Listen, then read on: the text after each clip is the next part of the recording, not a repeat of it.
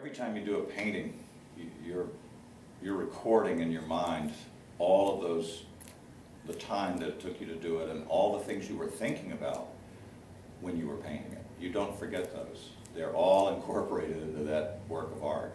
But the thing that always gets me is I realize how critical I am about my work, and you know, hopefully you're always striving to say that, well, my best work is my latest.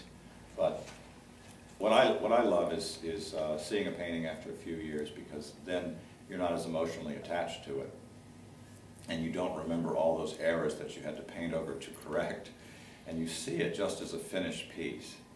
And you know, you look at it and you say, hey, you know, that's pretty good. And then you start worrying, oh geez, I wonder if I can still paint that well.